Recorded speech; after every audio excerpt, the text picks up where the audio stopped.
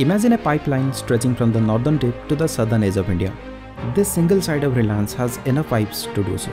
This is the sheer magnitude of Reliance Jamnagar Refinery. When Dhirubhai Ambani first spoke of building an oil refinery, he was offered a land in a barren and desolated region of Gujarat. Leading world-class consultants and experts had said that this plant would be an impossible task for an Indian company.